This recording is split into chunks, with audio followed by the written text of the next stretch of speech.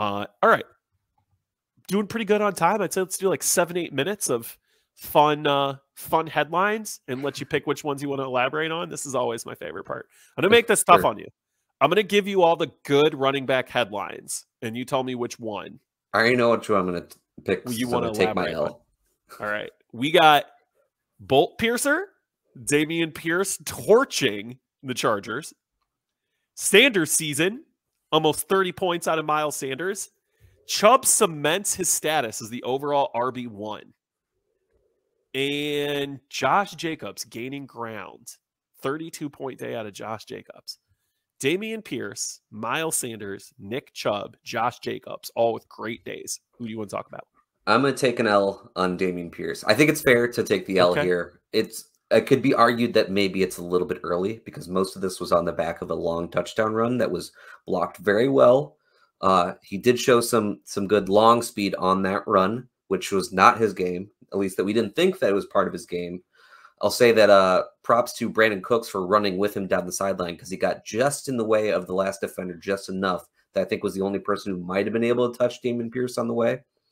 But the big thing here was that he got 6 targets in this game. And that's like not something we were expecting at all, at least not at this point. He's a really good pass blocker. So we thought maybe over time he could take some of those third downs from Rex Burkhead.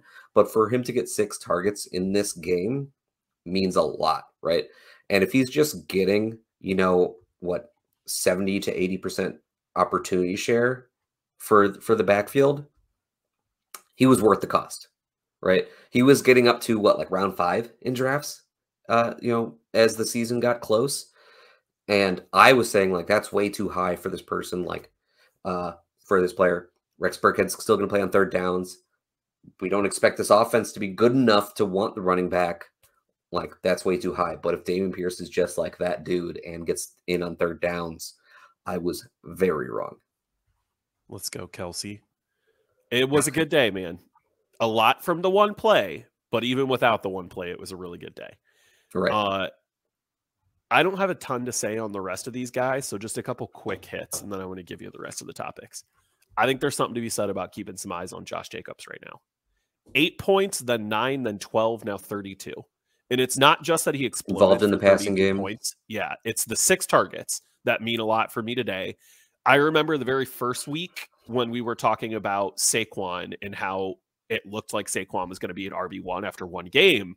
He had 6 targets that day and he caught 5 of them. And it was very similar to what this stat line was for Jacobs. And like, that's my magic number. Like 5 targets for running backs that are not your pass catchers means a lot to me. Like Derrick Henry got like 6 targets today. And that has happened a few times this year. And I think that's a lot of the reason why Henry's looked as good as he has.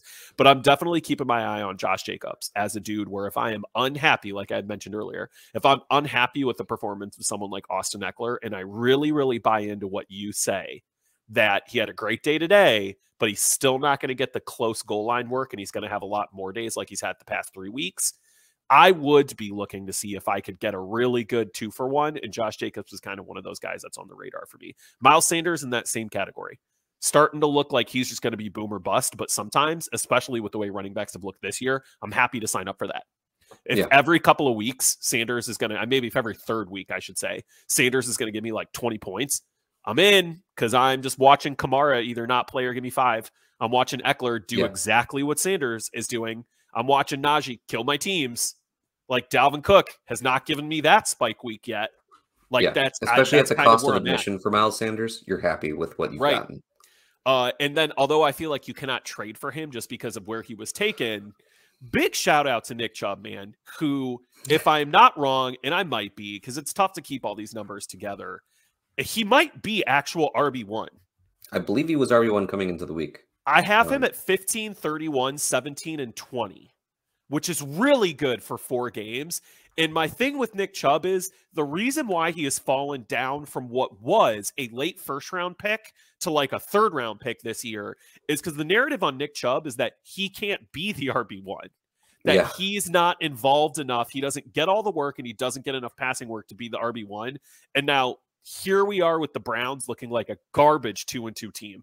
They could easily be 0-4 or 4-0. It's a mess. It's an anomaly. And Chubb is the only thing that is consistently working in the offense, and I'm really, really proud of him for that. Update, he was the RB1 in half PPR coming into this week, just ahead of Saquon Barkley. It's looking like, them at the top again. And they probably would have flipped after this week. Well, no, because Barkley didn't score a touchdown, so 20 out of Chubb would keep him ahead. But he did have Barkley did have himself a good day, though. So he did. Like 150, 160 yards, but he won't have the 20 that Chubb had because of the touchdown. But either way, he's looking really good. Yeah. All right, man, let me give you a couple more headlines. Pick one of these. These are kind of the smaller headlines, but things that I think are probably just slightly on people's minds. We got Terry, as Jake Perry loves to call him, McLaurin. Hall in on Breece Hall. Chief of tight ends, David Njoku, leaving streaming territory. Rashod Bateman, back-to-back letdowns. And Aaron Rodgers, droppable. I have to talk about Aaron Rodgers because this is something that I've been beating the drum for basically all offseason. I did not have him as a QB1 in my draft rankings. I had him as a streamer to begin with. It was like 13, but still, yeah. Yeah. But this is why, is because they're 3-1 and they've won the last 3 games, and he hasn't scored more than 17 points. His highest weekly total is 16.36 for fantasy points. Yeah. This is an issue. And the issue is that he doesn't have a number 1 receiver. They're relying on the running backs. They're a slow offense. Like, Aaron Rodgers is playing well, but he just throws for like 230 yards and 2 touchdowns. And that's not enough for a QB1. And that's all he's going to do. And I think that's a huge point that we have to emphasize a second time here, is that throw out week 1 where he had like the 4 points because the Vikings game, it was clear that that was a mess and the team was not ready to go for week 1. That's kind of becoming the Packers thing. But you now have 16, I'll round, 16.4, 16.1, 16.1. Yeah. And that, I guess that's just what it's going to be. And I thought, like, when you wrote this category in, I thought to myself for a little bit, like, you know what? This week, I would have taken the shot on Daniel Jones because, like I told you this morning, I looked at all of the wide receivers who were out and thought, oh shit, Daniel Jones is going to run the ball a ton. Didn't expect him to have 2 touchdowns, but that rushing upside that he has in the right circumstances, and that's what we're talking about for streamers, in the right circumstances, that rushing upside kind of puts him ahead of, I'm going to get 16 points out of Aaron Rodgers. The past couple of weeks, the way that the Falcons were playing, I'm going to take Mariota's rushing upside and hope for like something in the 20s rather than just taking 16 points out of Rodgers.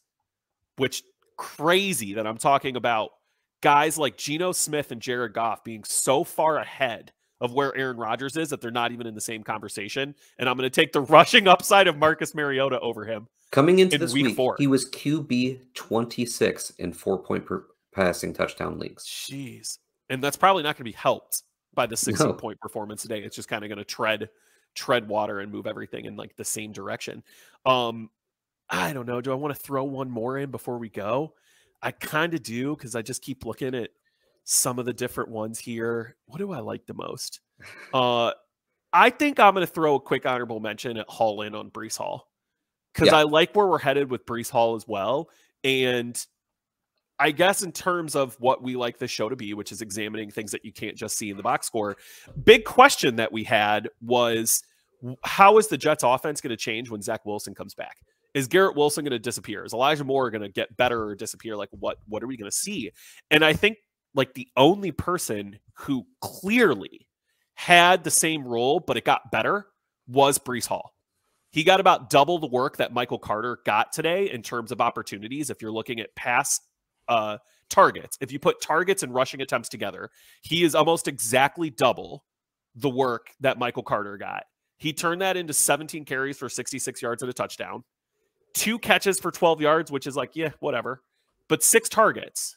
Right. So 17 carries and 6 targets is really good, really, really good usage out of him. He seems to be on the field more and more, which is kind of what we were hoping. And this is just where I want to highlight for everybody real quick that a lot of the narrative on Breece Hall was demonstrate some patience because the Jets have a brutal early season schedule. And you hit the second half where not only should he be more ingrained in the offense, but the schedule really starts to open up. And I'm already seeing him put up some pretty respectable numbers against what are good defenses that have the Jets in like not friendly game script. So I'm really hoping that we're looking at like these, like we could be seeing consistent 20-point games out of Breece by the time we get to the end of the year. And that's really, really exciting news. And I want to reference a tweet from Dwayne McFarland, who, if you're not following yet, you absolutely should be on Twitter. One of the best in the business, in my opinion. But from week 4, Breece Hall, he had 71% of the long down and distance snaps for the running backs, 100% of the short yardage, 100% inside the 5-yard line, 100% inside the 10-yard line. Like, he is now officially like RB1 utilization going on. It's just a matter of how good it is the Jets offense. Basically, it means that when the Jets offense is not humming, he's still an RB2 just based on usage. And if the offense is humming, he can be an RB1. Yeah, and that's kind of what I'm looking for. The way that it has gone at the running back position this year. I'm sure the running back position is frustrating most of you as much as it is frustrating us, but